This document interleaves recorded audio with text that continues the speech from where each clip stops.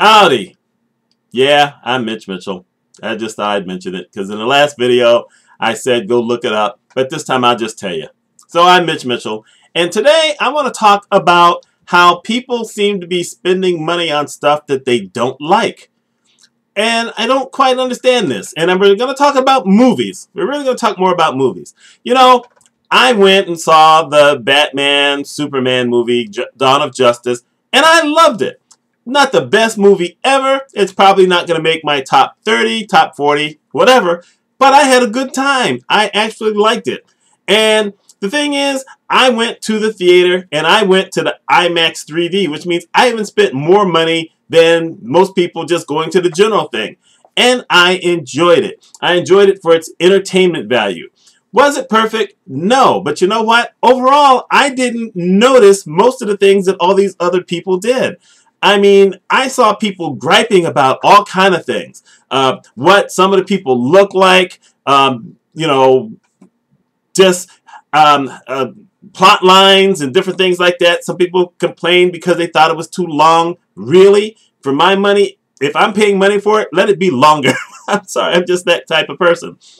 People complained about that. People complained it was too dark. People complained that, you know, this and that and whatever. You know what? I enjoyed it. Why did I enjoy it? Because it was action-oriented. Yes, it did have some parts where it was giving you a little backstory, but you know what? I'm not that impatient. You know, that's how movies used to be. You used to get a whole lot of backstory. Someone did a thing on YouTube where they showed the first Superman movie, and the guy was basically talking about how he enjoyed it, and then the kid said, well, what about the fight scenes? The guy says, fight scenes? And they find out there were no fight scenes in the very first Superman movie. Now I'm talking about the one with Christopher Reeve back in the 70s. There weren't any fight scenes. There weren't any fight scenes until the second movie. So the first movie was really more of a love fest for Superman. And I love that movie. And you know what? We all love that movie. And that was the 70s. Now it just seems like if everything isn't bam, bam, bam, bam, you know, every minute of the movie, then they hate it. Now, I can tell you a truth. There have been very few movies in my life that I have paid for that I didn't like. And except for one of them, it was someone else who suggested it, and I just decided let's go along because I thought maybe we would have a good time. But it wasn't, you know, just me going by myself or me saying, wow, I really want to go see it. Now, those movies are My Dinner with Andre, which is the only movie I ever fell asleep on. Ever. I mean, even in the house, I've never fallen asleep on a movie, but I fell asleep on My Dinner with Andre. So there was that. There was the first time I saw Rocky Horror Picture Show. And this was way back in the 70s. I had no clue what was coming. I was in college. I had this big afro, and it was at the college. And I got irked because people were throwing rice, and it got in my afro, and I was combing rice out of my hair for 3 days. They were throwing water. They threw toast. They threw toilet paper. What the devil is this? I had no clue what any of it was. But you know what? After I went a few years later, when I was kind of prepared for it and wore everything else, it became one of my favorite movies ever. Then there is Pulp Fiction. And you know, once again, someone else suggested it. And we ended up sitting in the very front row of this large theater. And I hate sitting in the front row. I usually sit as far back as possible. If I can sit in the last row of the theater, I'm a happy man because I want to see everything. In this particular instance, we were so close that I was already in a bad mood for having to be there. And we were there because the theater was packed. And so we're in the front row, right in the middle. Are you kidding? I couldn't see anything. And overall, I didn't understand what the concept was of this thing. We really didn't have internet then, so I couldn't even look up ahead of time to find out what it was going to be about. And I didn't get it. But you know what? Some years ago, after that, I watched it again, and I loved it. And I do love this movie. Those of you who don't like movies that have this slow pace every once in a while, you're going to hate that movie. But it's actually a very fantastic movie. So that's two. And the one movie that I paid for that I really wanted to go to that I absolutely hated, it was a movie called Skyline. And it was one of those kind of movies where I saw the previews. I thought it looked kind of cool. And I said, oh, I've got to go see this. And it was horrible. This is one of those movies that probably needed to be on the Sci-Fi Channel, and I paid for it. And talk about how bad it was. It was so bad, it's the only movie I talked to throughout the entire movie. And you know what? I wasn't alone. We all talked to this movie. It was bad. And this is one of those kind of things where I can't even say that I went in looking for the special effects. You know, I can't even say that I sat there, saw special effects, and said, ooh, this is kind of cool. On the previews on TV, it looked pretty good. Now, this one is actually my fault because this is the one time that the critics actually got it right before I showed up at the theater. They were all right. They said this movie is one of these special effects movies, but they only had a budget of $10 million. But Frankie Faison was in it. So I'm thinking, okay, this ought to be pretty cool. And then they did the two things that I didn't think they would do. One, they killed off Frankie Faison within the first 15 minutes. He was the only big name in the movie.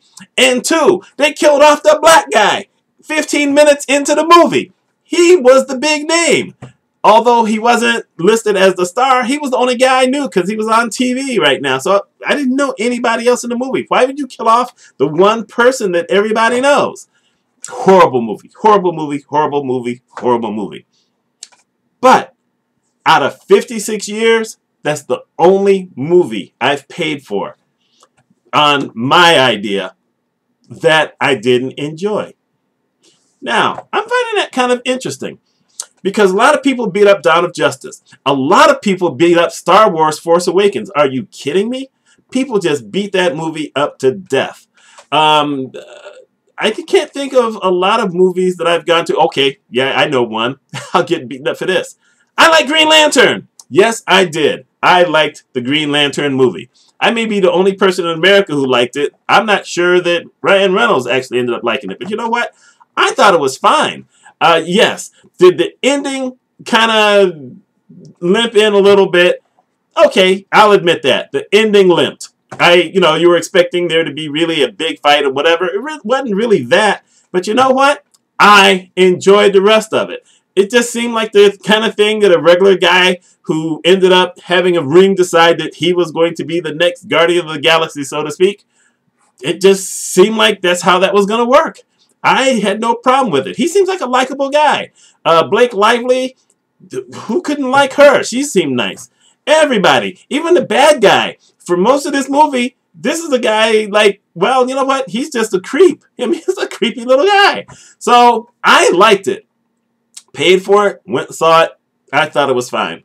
What was this other movie? I can't think of it right now. I'm going to say Avatar, but I don't mean the Avatar that was the James Cameron movie. It was something where I guess it was based on a kid's TV show, and everyone else hated this movie. You know what? I actually like that. Now, I had no backstory. I had no idea that, anything else that it was a part of. I just went and saw it clean. People hated some of the Harry Potter movies. Some people hated the Harry Potter movies. I'm thinking, how could you hate a Harry Potter movie? Well, turns out the people who hated it didn't read any of the books. So they said, well, it didn't explain this. This didn't make any sense. This didn't make any sense. This didn't make any sense. And I'm thinking, it all made sense because I had read the books multiple times. So it all made sense to me. But that's not really the whole thing. My thing is, why are people spending their money going to stuff and picking it apart? Really? No one wants to go to movies for enjoyment anymore? I mean, movies, when they were $2.50, yeah, you kids today won't believe it. Movies used to be $2.50. Heck, movies used to be $1. Used to go to the Saturday matinees as a kid before I was a teenager, and then even in my early teens. And on Saturdays, you could go to the movies for $1. And you saw a cartoon, you saw a short, but it may have been a Laurel and Hardy short, or maybe a Three Stooges kind of thing or whatever. And then you saw a movie, and it was $1. Popcorn was 35 cents. Candy was like 25 to 30 cents. You weren't allowed to take soda into the theater. Boy, were those the days.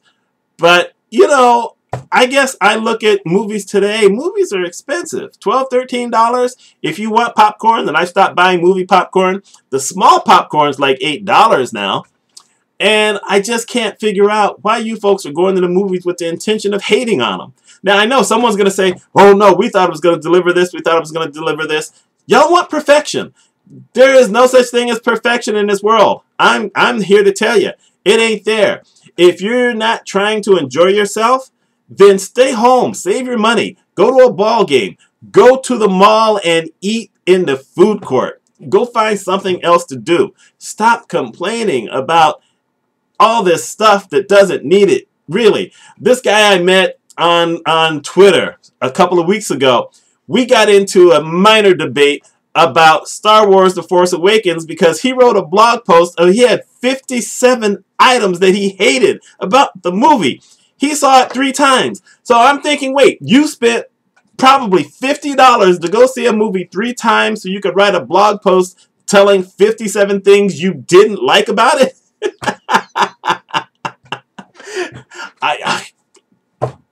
It just blows my mind. I could never think of doing something like that. I saw Star Wars twice because the first time I just watched it as a love fest, but I didn't understand some of the stuff, so I had to go back a second time. And I loved it both times. You know, I pick my movies very carefully. I don't go to a lot of movies. People will recommend this movie and that movie, whatever. You know. I decide what I'm going to pay my money for. And I'm lucky, like I said, 56 years. One movie that I decided that I wanted to go to, that I selected, only one has failed me. I'm thinking that's a pretty good record. So let me know, why are you people going to movies that you think you're not going to like? Why are you beating movies up over stuff that has nothing really to do with the movie? You know, if you're looking for this plot stuff, please. You know, I will admit, I don't know a lot of the canon on some of the superhero movies. I don't know all the backstory. I haven't read all the comic books. I haven't read a comic book since the 70s. I think the last comic book I read was an Archie comic book. At least I think so. But, you know, really, tell me, why do you go to something that you're going to end up hating? I just don't get it. I'm thinking if something has compelled me to go, I'm going to go. You know what else I liked? I liked John Carter. Yes, I did. I didn't buy the DVD, but I did see the movie twice. I liked it. I don't know why everyone else didn't like it. But, you know, I read stuff. It was probably, I think, more of a period piece than anything else, but I liked the movie. So there you go. I'm easy to please. Most of the time. Let me know what you think. Like, subscribe, comment, hate it, whatever. Y'all let me know. You take care.